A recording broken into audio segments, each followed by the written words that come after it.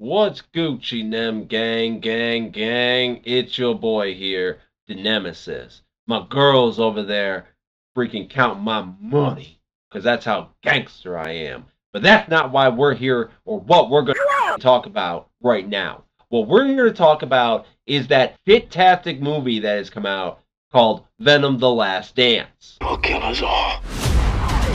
There will be nothing left. Venom the Last Dance. The movie, depending on where you look at it online, is either not doing very good or is only doing really good in China. And it not doing very good is the camp that I fall on. Don't let people trick you and make you think that this was a good movie. This movie doesn't exactly even have a villain per se. It just has a looming threat that may never, and I'm saying this now, never come to fruition. Because we got to look at the companies that we're dealing with right here. Sony hasn't come out with a hit since Into the Spider-Verse. And when is the last time one of those movies came out? Before I go into the movie, I'm going to talk about the director. For I don't believe she was the best fit. And I also don't think Tom Hardy should be a voice. He should just be the character. I don't think he should have any voice in the character. Especially if what went into the writing that he did is in this movie. Because all these Venom movies suck. I don't care what anyone says. The first one was passable as a nostalgia-ridden, like, early 2000s superhero movie. All right, it would have fit in perfectly there. You know, you couldn't do the CGI that you can do nowadays, but it was still there. Then they did Let There Be Carnage, and that movie sucked. It sucked so much you cannot find it on a streaming site. Disney refuses to even put it on their crap, and well, I mean, all you gotta do is go to Disney Plus, and you can see some of the best that are over there. So she's directed all three of these movies. You know what else she's directed? The 2021 remake of Cruella, and also 50 Shades of Grey. What does 50 Shades of Grey and Venom have in common? A friend of mine. Damn right. Motherfucking nothing at all. And looking that little factoid up of the movies and TV shows she's made, now it makes sense why Let There Be Carnage was such. Because it was riddled with that love crap. From Venom and Eddie Brock to freaking Shriek and Carnage. I should have seen it then. I should have looked it up then, but I was a fool and I didn't. This movie did exactly what I thought it was going to do. Not have an actual, like, Spider-Man villain or a Marvel villain. Well, I understand why they couldn't do another Marvel villain, but another Spider-Man villain, you could have threw someone. You could have threw the Scorpion in there. Like literally, if it was the Scorpion versus Venom, where at one point maybe like the Scorpion's able to cut off a piece of Venom and it goes on to him, so it's Scorpion Venom versus regular Venom. That would have been fine. It would have been different, and it would, like, really, you should have had Spider-Man in that movie. It should have been the last movie, Spider-Man versus Venom, alright? You literally could have just had it shoot from Venom's perspective. He went to the MCU for 5 minutes. Maybe he knows that Peter Parker is Spider-Man, alright?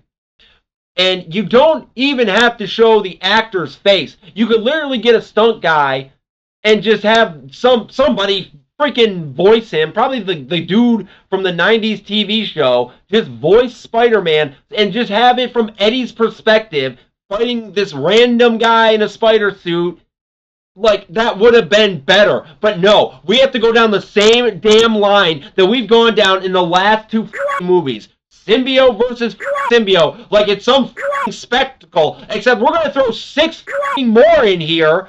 Which is stupid, because they all have the same powers. Literally the only one, which I'm going to take the time to look it up, but the green one was the only one who had somewhat of at least a different like design. He was like a snake person who got shit on when he was actually released. And let's also talk about that. Patrick Mulligan, I'm pretty sure, and I am willing to be corrected on this, is Toxin, or was Toxin in the comics, until he died. No, in this, he ain't Toxin, because if we say Toxin is in this, then we gotta say that Carnage is still alive, because I hate to tell anybody that doesn't know, but Toxin is Carnage's kid, but who cares?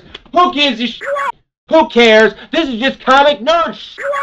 This is how the people who make these movies look at it. They don't care. They didn't give a shit. They just going to throw Null in there and just, it's going to go nowhere. I don't care what anyone says, because unless Amy Pascal and Avi Arad fucking sell those motherfucking Spider-Man movie rights, he ain't showing up in the MCU, and anybody with a functional working brain can put two to two together, because why the would they throw Null in there when they're focusing so much on Robert Downey Jr., Dr.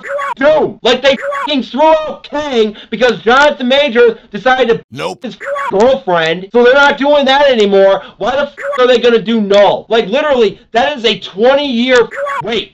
For that character. Are you really willing to wait for a character who's going to take over a universe where nobody knows who he is? King Venom doesn't know what's going on. Whatever this Codex bullshit that's going on won't make any sense. But this is where we're at. Once again, this movie was ass. And I honestly, if you are a Spider-Man fan, if you are a Venom fan, like if you are a Marvel fan, and I'm talking about comic-wise, don't see this movie. Give it a bad rating. Show Sony that they need to sell these mother rights to somebody who's actually gonna make maybe a good movie. And when I say maybe, I mean all you gotta do is look at the MCU. All they've had as a hit lately is Deadpool and Wolverine. I'll go to the grave on that one. Dead homies, cuz. You got me sweating bullets over here, Marvel, over Daredevil. Yeah, I'm gonna sit through every episode, but I'll be right here making a goddamn another done goof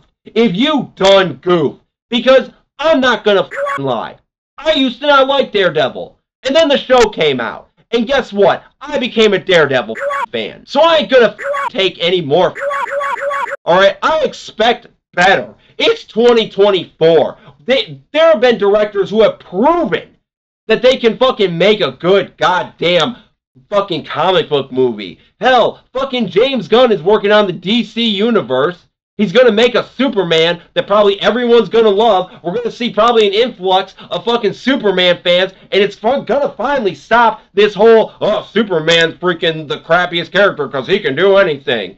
Alright? That's what I'm looking forward. Not this fucking Sony-based bullshit without Spider-Man. But we're going to make villain movies without Spider-Man. But it's still set in the universe of Spider-Man. Yeah, choke me the fuck out. This movie is a 1 out of 10 on the Nemesis scale. I'm Nihilistic Nemesis.